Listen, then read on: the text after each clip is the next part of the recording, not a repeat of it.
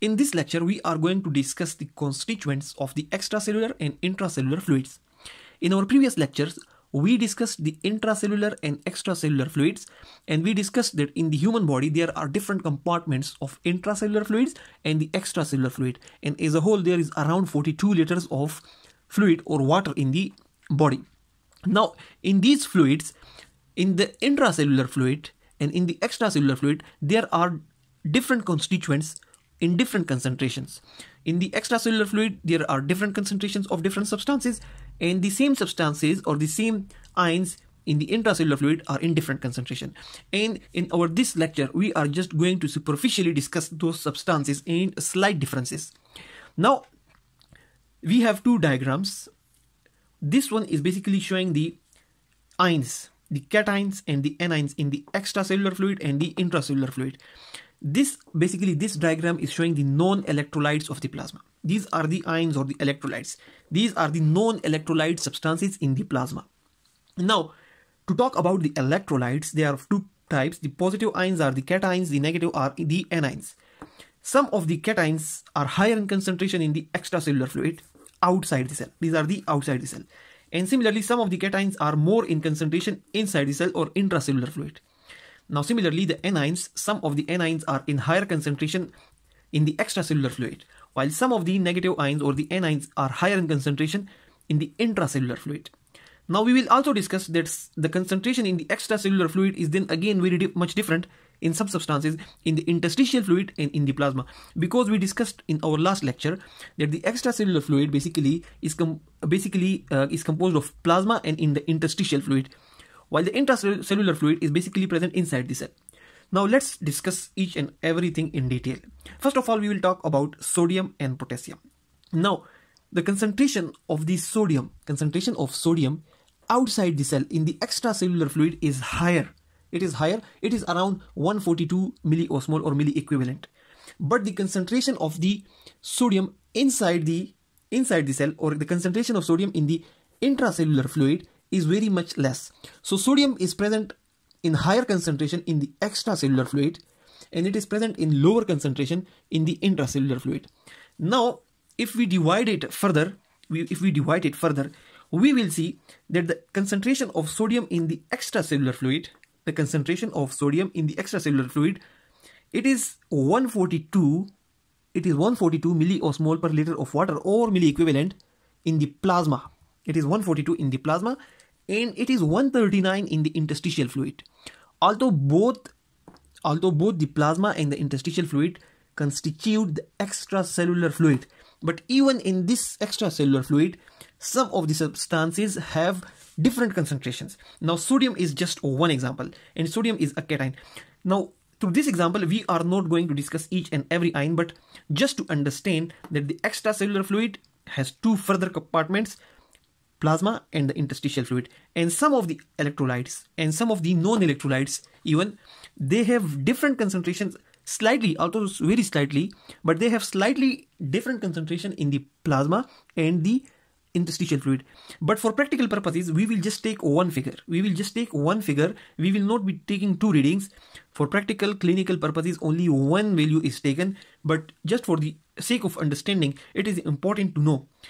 Now, why there is differences in these concentration, that is something we will discuss in the as we proceed.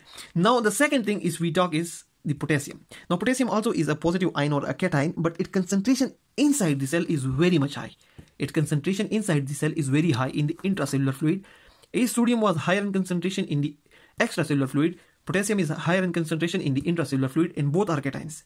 Now, if we see magnesium is higher in concentration. Its total amount is very much small as compared to the amount of potassium. Its amount in the intracellular fluid is small as compared to potassium, but it is quite more in concentration inside the cell, and outside the cell in the extracellular fluid, its concentration is almost zero. Then if we talk about calcium, there is no calcium present in the intracellular fluid. Concentration of the calcium in the intracellular fluid is almost zero, but a small amount of calcium is present in the extracellular fluid. Then if we talk about the negative ions or the anions, we see that the concentration of phosphate and other organic acids and proteins is higher in concentration in the intracellular fluid, and it is smaller in concentration, very small in concentration, for example this much as compared to this much. So it's in the protein concentration in the intracellular fluid is higher, but the protein concentration in the extracellular fluid is very small. Now even if we in the extracellular fluid, if we specifically talk about the proteins, we see that its concentration in the plasma is high. Its concentration in the plasma is high, but its concentration in the interstitial fluid is very low. And then if we see the concentration in the intracellular fluid, the concentration in the intracellular fluid of proteins is so many times higher than its concentration in the extracellular fluid. So proteins are very much high in concentration in the intracellular fluid. They are very much low in concentration in the extracellular fluid. But even in this extracellular fluid, the concentration of proteins is higher in plasma, and it is very much low in the interstitial fluid. Now, due to these differences, the proteins are basically negative. The protein have got negative charge, as we have marked them in anions. Due to the negative ions or negative charge on proteins, the positive ions are attracted more towards protein, and the concentration of proteins is higher in plasma. The concentration of protein is higher in plasma as compared to the interstitial fluid. Now both of them, the plasma and the interstitial fluid, they constitute the extracellular fluid, but it is higher in plasma as compared to interstitial fluid because the proteins in the plasma cannot come out of the capillary pores. The protein in the plasma cannot come out of the capillary pore, so it cannot easily come into the interstitial fluid. So more proteins remains in the plasma as compared to the interstitial fluid. Although the amount of protein in the intracellular fluid is quite high, it is a different story. But the proteins as a whole, if we talk about in the extracellular fluid, their concentration in the plasma is higher than their concentration in the interstitial fluid. They are negatively charged, so they attract more positive substances, more positive charged ions in the plasma, and they repel the negative charged ion into the interstitial fluid. So if we specifically talk about the extracellular fluid, we see that due to the negative charge of proteins, cations are higher in concentration in plasma, positive ions are higher in concentration in plasma in the extracellular fluid, and negative ions or anions are higher in concentration in the interstitial fluid. Because the proteins are negatively charged, they attract the positive charges into the plasma and they repel the negative charges into the interstitial fluid. But both of these are basically components of the extracellular fluid.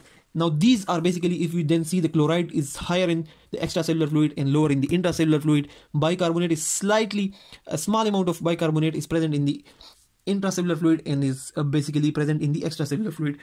And then this is the story of each and every electrolyte. Now here we have basically highlighted a few substances in which the differences are quite large. Otherwise there are a lot of substances and we cannot discuss them in detail.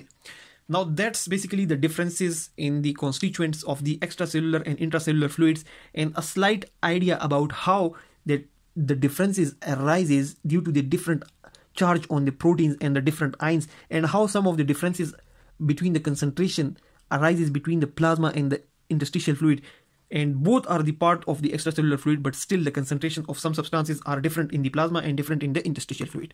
Now apart from these electrolytes, we have a lot of non-electrolytes in the plasma as well. Now if we talk about the non-electrolytes, we have small amount of bile salts, we have small amount of bilirubin, we have small amount of creatinine, and then if we talk about, we have small amount of uric acid, and then slightly high amount of lactic acid, then slightly higher urea, then slightly higher glucose, then a large amount of cholesterol, and finally a very big number of phospholipid. So these bile salts, bilirubin, creatinine, uric acid, lactic acid, these are the color codes of these substances, and they are basically showing the substances and the which are basically the non-electrolytes present in the plasma, and the basically the graph is showing their quantity as well. So these uric acid, creatinine, bilirubin, bile acids are very small in number as compared to the phospholipids, cholesterols, and neutral fats. So they are occupying a big chunk of the non-electrolytes in the plasma, and then the uric acid, creatinine, bilirubin, and bile acid, they occupy a small portion of the non-electrolyte portion of the plasma. So this is a brief introductory topic, a brief introduction and discussion about the different constituents of the extracellular and intracellular fluid. Now, as we proceed ahead in this unit about the kidneys and the body fluid, we will then discuss that how these different concentrations of different electrolytes are kept, like how the concentration of sodium is kept higher in the extracellular fluid and how the concentration of potassium is kept higher in the intracellular fluid. Similarly, we will discuss that how this concentration of the chloride is kept higher on one side and lower on the other side. Now, these things we will discuss slowly and gradually in detail, but up till now this much is enough. Thanks a lot for watching the video.